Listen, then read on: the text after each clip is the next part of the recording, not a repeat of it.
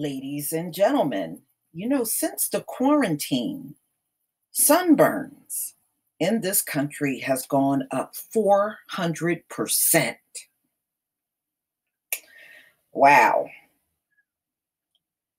So, ladies and gentlemen, this came out on Cition, July 7th, 2020. Quarantine burn. Sunburns up to 400% in summer of 2020. So, ladies and gentlemen, after 3 months in quarantine, many people, recently have been excited about leaving their house because, see, they opened the beaches, if you remember. So many people around the country flocked by the hundreds of thousands down to the beaches. And they did that in my state. And many folks ended up getting burned.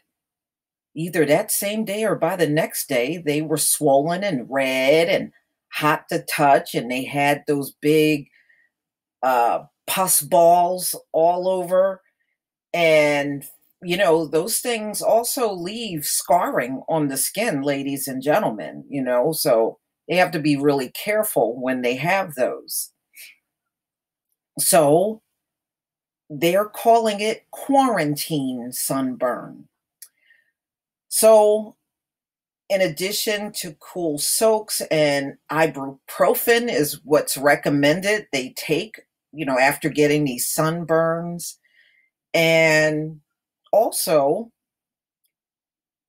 using, a lot of the products that will help healing ointment and stuff like that to help the sunburn go away. So, as a result of quarantine in 2020, people simply missed normal spring outdoor activity in any other year.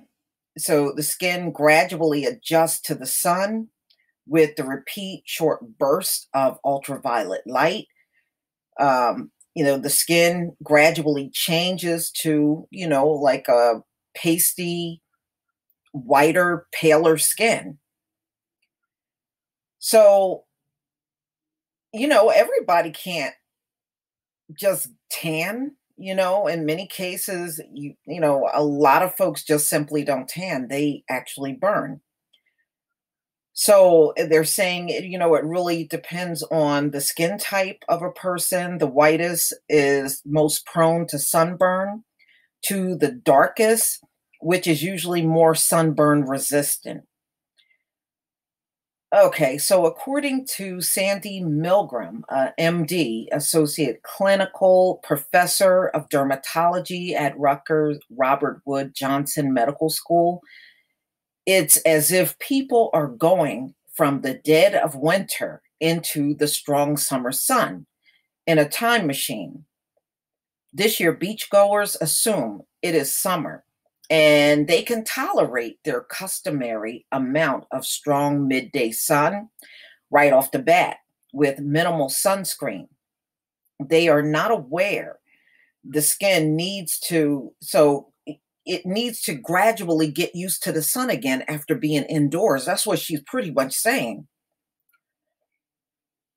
And when they just go out there on the beach, this is also proof they're not putting on enough sunscreen, or they're assuming they don't need sunscreen and they're getting burnt.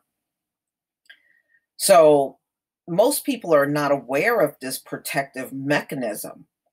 They intuitively know the amount of strong summer sun they can tolerate in a normal year. Apply no sunblock or their usual low SPF sunscreen and go directly from lockdown to the beach. They call our office the day after the beach with the worst blistering sunburns of their life. Milgram continued, this year, I am even seeing sunburns in darker skin types.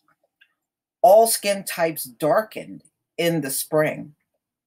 This is evolutionary preparation and protection in the spring for stronger summer rays. people are going cold turkey with sun exposure. So she's saying when when they stay indoors from lockdown, their skin almost loses some tolerance to the sun. So when they leave lockdown and make their first trip to the beach, it's becoming a norm for these people to burn up. Mm-mm-mm. Wow. Okay, so Milgram explained over the years, vacationers learned that when they fly south in the winter for some warmer tropical sun, they need to go immediately to use adequate sunscreen to go from winter cold to a more powerful tropical sunscreen. Their skin did not have time to adjust.